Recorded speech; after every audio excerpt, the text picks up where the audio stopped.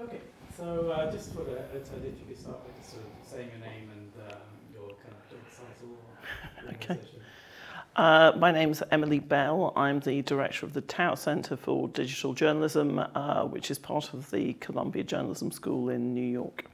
Thanks very much. One of the ideas that you brought up in our session today was the notion of having a civic media movement. I think you're talking about in the US, but possibly in other countries as well. Could you describe a little bit more by what you mean by that, and then say why you think that's so important for having a healthy democracy? Sure. So I think that it's an idea which is beginning to take root in the US because effectively America doesn't really have a civic media model, in as much as it does have, it's pretty new and quite fragile. What I mean by civic media is essentially, I guess, what you would call not-for-profit or media which is rooted in public purpose and the public sector, which doesn't have a commercial business model. I think the reason for this being an idea that we need to look at now, there's one very obvious one, which is the failure of the advertising models to support free media, and particularly news. So really I'm talking about a very specific type of media, which is public service journalism. There are models elsewhere in the world. There's a very, for instance, mature set of public service broadcasters in Europe. They haven't, however, necessarily all reconfigured themselves for the digital age, and I think that's the crucial part of this, which is as we lose the business models that have sustained journalism and quality journalism for the past 60 to 70 years, and we look to what the next phase of that's going to be. I think that it's clear that most commercial media are thinking that advertising is sort of on its way out, in the same way perhaps that print is on its way out. It's not going to disappear tomorrow, but it is going to disappear in maybe 10, 20 years' time as a really substantial part of what funds media. And I think that this idea of how then do we get quality journalism, who will pay for it, and we have several emerging models. We have the extremely rich person model, which is somebody like Jeff Bezos takes over the Washington Post, has been an entirely reviving force there, has poured lots of money into it, is able to give it patient capital. That's terrific. But there is a limit to how many very rich people we want owning the media. It would be nice to have something else there as well. There are successful models around subscription. The New York Times has one, the Washington Post has one, the Financial Times has one, the Wall Street Journal has one. But these are all often, I'd say, the sort of the luxury brands of media, and what they don't think about, or what isn't built into their business model, is the idea that you need well-funded, well-supported media which is available to everybody. So I think that there is a combination here, one of which is that the emerging business models don't really support sort of broad civic engagement. And the second one being that the existing models, as we've named them, have gone away. And I think if you put that as well in the context of the large-scale technology platforms having an outsized influence now in publishing, if you think about what is the counterweight, how do we counterbalance commercial technology and commercial media? This mixed model has some real benefits to it. It's something which I think needs to be able to work at very local level, as well as regional, as well as international level. And I think it's something where we need to rethink what that model would look like, what the public service model looks like, in the light of all the structural changes and the technological changes to the market. Interesting. I'm going to ask you to say a bit more about that, but just for clarity, when you say quality journalism, what exactly should that look like? So what is quality journalism is always a very contested term. And I think that as a journalist, we would say, well, we know what it looks like when we see it. I think probably the victims of quality journalism might dispute whether or not it's quality journalism. Essentially what I mean is reporting into power, which is done in a sustained and honest, transparent and accountable way.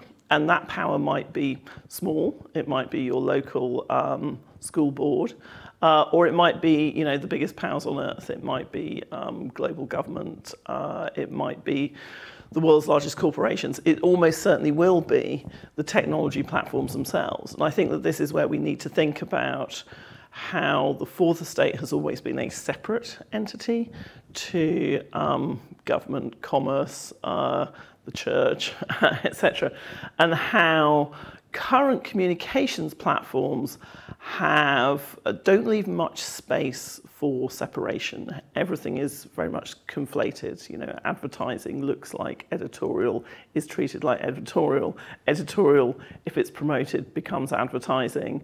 The same companies that deal with journalism, whether it's Google or Facebook or Twitter or whoever, are also dealing with governments. They're dealing with so you know, you may be a local reporter paid for by Google who is also investigating or perhaps having to report on software packages sold to schools or hospitals or local government, and you're having to look at the self-driving cars that are being put on the road. You know, is that relationship a healthy one? So in other words, these kind of enormous structures that have a lot of money, are they capable of supporting media, local media, or paying for journalists? You know, yes, they are, but then I think, you know, we have to ask ourselves, do we really want them to be doing that? And I think the answer to that is no, or if they are, we need other models to set alongside it. And so, when you're talking about a civic media movement, what would that model look like to your mind? Well, you know, if I knew that, I was about to say I might be a very rich person. I wouldn't actually. If I knew that, I would still not be a very rich person, because I don't think it is a commercial model. I mean, I think it's very interesting because obviously, you know, from a journalistic point of view, we want a sustainable model that pays reporters. I think there are lots of other imaginative things that we can do with production technology. I think there's lots we can do and figure out about what we think of as sort of civic content, which might not all be journalistic. I think that there are lots of things like vacant spaces in libraries where you have the capacity to aggregate, you know, interrogate, report on local data, which are now sort of used in a completely sort of different way. I love this idea that they have in, I think, The Hague, of what would local data ownership look like? What does the reporting function look like in that environment? I think that, you know, you have to start really with willing organizations and willing investors. So to me, it's really about putting together or finding people who are interested in the idea, motivated to build something, but not at the exclusion of supporting existing promising models. I think that's the other thing to say, that there's a lot of this activity out there. It needs sustained support, and I think it needs a structure and structural help and funding which is appropriate for a long time horizon. I mean, the question is ultimately one of how do you fund journalists? Mm-hmm. Where do you see that burden of that? Or public funding mostly, or? Well, sort of, if by public funding you mean funding by the public, then probably yes. If you think about the way that journalism as a commercially viable business has been disaggregated, you know, there was a large, if you like, sort of popular journalism, tabloid journalism, which actually has a very important role, has become, you know, the entertainment aspect of that type of kind of performance of information has really very much devolved to the social web, you know, memes and that kind of thing. Lots of things that newspapers and news organisations used to do that would make them money have, you know, gone. So if we're left with what are the things that can't be paid for or won't be paid for by a very different advertising, display advertising model or classified advertising model, then it really is, I think, this small subset of activity which we would call accountability reporting. And there are, I think, lots of sort of, we've put a lot of emphasis in the past 10 years, particularly in America, on finding new business models for journalism. And it's almost as though the imperative to find a business model has outrun a really sort of serious conversation about what the purpose and skills of journalism should be and how we might want to change that. It's almost like if it makes money, it's good. And what we know now is that, first of all, it's unlikely to make money, and secondly, if it does make money, it's probably, it doesn't necessarily mean that it is good. There are profitable and good organisations out there, but there are also some very dynamic new models that are coming from public funding. That has to be seen, I think, as the fastest growing sector for funding this kind of activity. One of the things I was struck by is that you're talking about the reporting function as being the thing that we're losing. Well, it's the thing that's under threat. Under threat. Another function I think that judicial journalism has performed is acting as a space of public deliberation. Mm-hmm. That's sort of a new form of the public square. Is that something that you see as being under threat, or that we might need new models to support? I think so. It's such an interesting question to say, is public deliberation sort of and journalism's role in that going away or changing? It's certainly not going away. There is much more, perhaps not necessarily for good, there's much more public deliberation than we ever had in the past. And it is supported by an incredible sort of set of tools when you look at, you know, all the information platforms that are available to us that support peer-to-peer communication, etc. I think the problem is that most of those platforms are not very journalistic, and by journalistic I mean it means that they don't have a core purpose which is about making sure that that mediation works at some level. And it has to be said that news organisations have not always been great at that either. They are sort of, you know, your kind of typical opinion columnist is a tablet handed down from the mount to the grateful masses, or the ungrateful masses as it usually is, versus an actual sort of two-way dialogue.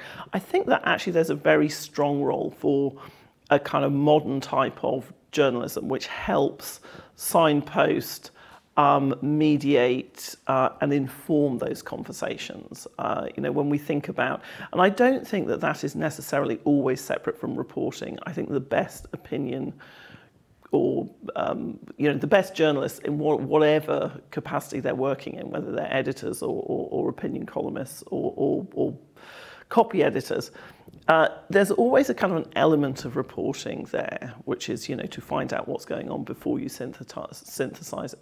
So I do think that sort of, you know, deliberative, can we have these public conversations? Who will bring things into the public arena for discussion in a way that is welcoming, as opposed to a way that is scolding or didactic, is a really important question for journalism, and it is definitely something that a modern news organisation ought to be thinking about how it does. The other thing I was thinking, I want to ask you about in terms of your civic media movement, we've heard a lot today about the attention economy and how it's not really only just about how do we find funding for reporting journalism, right, but also is that going to get the kind of attention it needs of the reader? Well, so I think this is, you know, again, this is a very interesting question about sort of what if nobody reads it, and the idea that public service journalism is by definition sort of worthy and dull. And we've seen lots of so let's split that into two parts. One of which is it always worthy and dull, or will it not be read by anybody? Actually, people are ferociously interested in things which are of interest to them. So we've seen public reporting and often collaborative crowdsourced reporting on things like healthcare costs. The people who, you know, the ProPublica did a great project in America on called Dollars for Docs, about how much your local doctor is, or your GP or your specialist is paid by drug companies. People were phenomenally interested in that. Now, it's not going to get the huge engagement figures of Kim Kardashian asking Donald Trump to pardon somebody, but it's very engaging for a small and important constituency who not only kind of read and devoured that sort of coverage, but also participated by adding their own data to it. So the first thing is I do think it can be extremely sort of engaging. And often we see, particularly in investigative non-profits these days, those are the engine houses for actually sort of the best practices in engagement, because they have to get people to read complicated, difficult stories. And the way that organisations like ICIJ or Texas Tribune or ProPublica, the kind of methods that they have of engaging an audience in the reporting process and in the outcome are often the most sort of ingenious, because the material they have is the most impenetrable. But there's another side to this which I think is important, is not often talked about, which is it is important to do stories that are not read. And I've changed my mind on that. I used to think if you put something on the internet and nobody's reading it, it's a disaster. And I've changed my mind over a sort of the period of the last decade.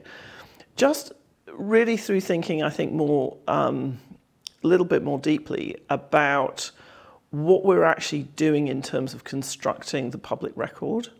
And how journalism can actually play an active and useful role, even when it's not actually seen by that many people. I think for me, the most damning recent example of what happens when everything has to be about attention was what happened in West London around Grenfell Tower, and the disastrous fire there where I think 155 people perished. Which was, it's a part of London that I know very well. It's a part of London that used to have an extremely sort of vibrant set of local papers. And at the time of the disaster, there were none, or there was rather one reporter that covered housing for a large part of West London, which is one of the most densely populated and richest boroughs in Europe. And I was interested in what had happened. And of course, you had actually a fantastic activist set of residents who had their own very rich blog, who covered the hearings in the Housing Committee, who documented their constant, they constantly talked about the risks that they felt had been introduced by the change of materials and change of access to the buildings. So it was all there, but the problem is that they're an activist group. There was no leverage for them in the broader community. They didn't have a platform that applied the right pressure to the politicians. And then the other news properties that I found in the area, I started to sort of dig into, well, who owns them now? How are they funded? And lots of them are, well, I found one or two who were essentially just shells for advertising. So they appeared to be news organisations, but actually they were public relations agencies, or they were owned by an advertising business. All the reporting in the area had really been gutted by a number of factors, the internet and social media being one. Another being the fact that local authorities used to advertise in local newspapers and decided they would stop doing that about 10 years ago, and they moved all their advertising into their own properties. And it was almost like a sort of a lesson in how that system, what happens when a system like that completely fails. And the answer, of course, would be, well, nobody's going to read public housing meeting minutes if you write them up and post them online or put them in a paper. And I think it's really important to recognise that some things actually don't become important until 5 or 10 years hence or 6 months hence or whenever. And it's always been part of the journalist's remit to do that kind of reporting and that kind of story. It's always been supported by cross-subsidy in the model. And as that cross-subsidy has gone, we have to find different ways. Now, it could be that that could be something that's automated, but I don't believe you can automate the process of having human inquiry and engagement and somebody who will join the dots, be close to the community, understand the structures. You know, that's a big ask for a robot to do that. Is anything else that we talked about that you want to add, or separate that we haven't covered yet? No, I suppose the only thing I would say is that we spend a lot of time in media at the moment looking for solutions, and I think it's better to think about this as a process, and it's better to think about it as an extremely long process. And we're right at the outset, and I think the thing that I feel very optimistic about is that we are having a broad-based discussion about these ideas and these problems, which I don't believe we would have been having if it hadn't been for the 2016 presidential election in the United States. So you could say, well, I'm looking rather hard at a silver lining on a very dark cloud. But if there's one to be taken, it's really that we have now, I think, a timely discussion about what's happening in our information environment. Great. Sorry, I went on rather a long time.